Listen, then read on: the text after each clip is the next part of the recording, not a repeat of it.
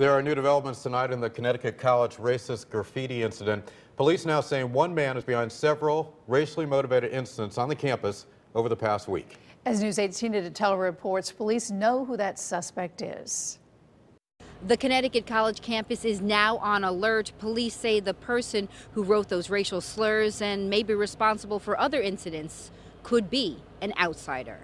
News 8 has learned racial slurs discovered in two student center bathrooms by a custodian are among a few recent racially motivated incidents on campus. There's a suspicious person that was on the campus on the 24th and made some derogatory comments to one of the employees on campus.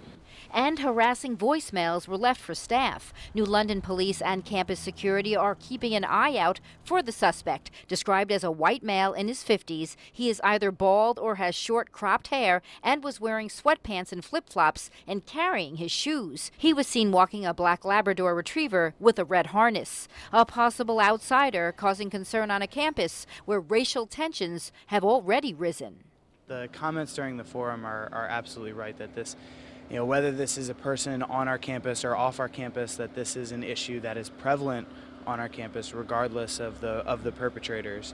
And it's something that we also have to fight on our campus regardless of who it is. At this time, we don't have any surveillance video of him, so we're asking everybody if they have their cell phone cameras, if they see the gentleman, snap some cell phone camera pictures or video of him, so we'll have some evidence and we'll know who he is.